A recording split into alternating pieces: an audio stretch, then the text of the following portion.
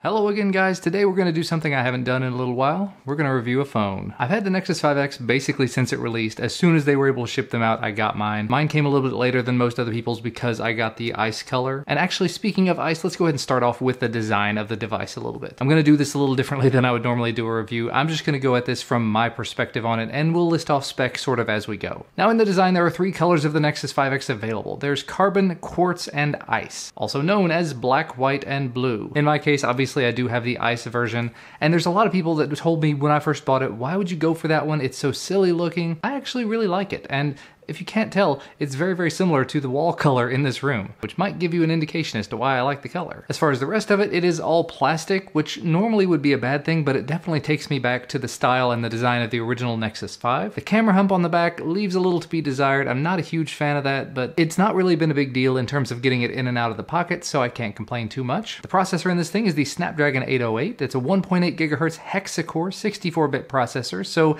it's definitely not the top of the heap in terms of performance, but it is definitely pretty close, at least for this generation. Being that it's the 808, it doesn't get blazing hot, but it also doesn't perform quite as fast as the 810 does, so you got kind of a trade-off there.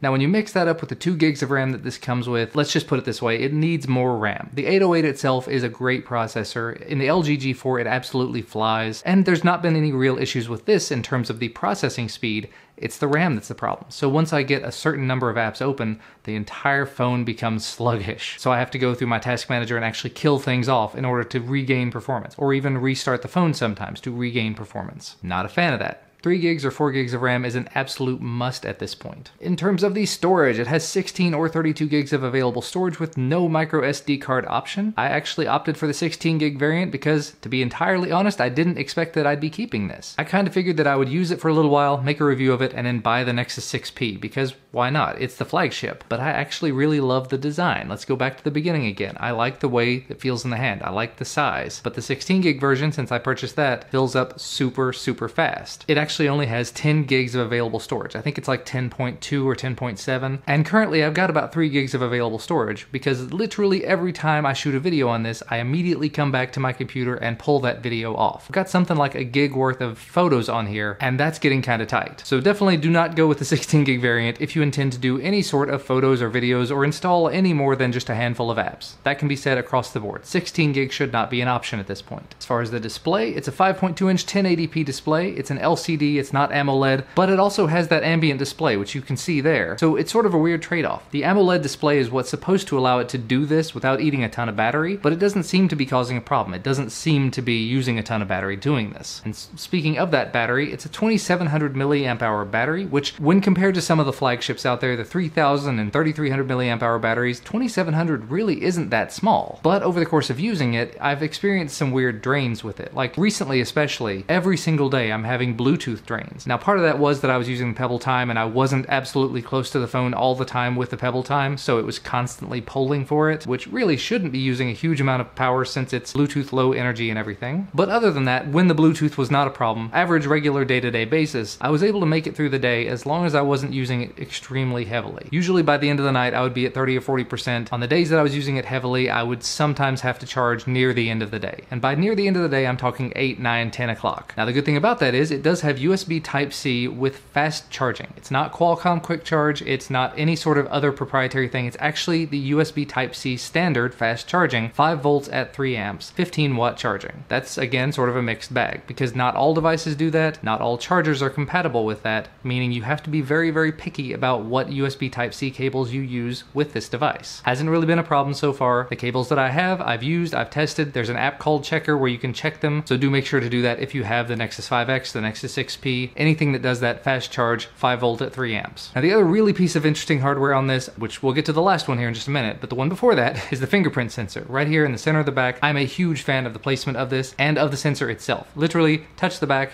it's awake. It's not the absolute fastest thing in the world in terms of waking up, but in terms of just how long you have to touch it, It's just a very, very light, touch it, it wakes up, and I love that. The only time it is a bit of a bummer is when you lay it down on the table that you can't actually reach it. You'd have to type in your password or put in your pattern or whatever you've got. But the last piece of hardware I really want to focus on is this camera. This is the obvious one. And the front and rear facing camera we'll talk about together. Front facing camera, 5 megapixels, does pretty decent. It's not amazing, it's not blowing me away, but I've taken some video with it and it gets the job done. Both the front and rear facing camera are supposed to be using 1.55 micron bigger pixels. It's supposed to make for better image, and it does appear to be doing an excellent job. The rear facing camera is a 12.3 megapixel, although the camera says 12.2, f2.0 aperture, capable of 4K video. Unfortunately, I haven't been able to use the 4K video all that much because it does tend to get a little bit warm when doing that. Okay, I'll say it gets a little bit hot when you're doing a lot of 4K video, and combine that with the limit of 2 gigs of RAM so that if you have any other apps running and you start trying to do 4K video, you're just kind of going to lock your phone up. So you're going to want to close everything else out.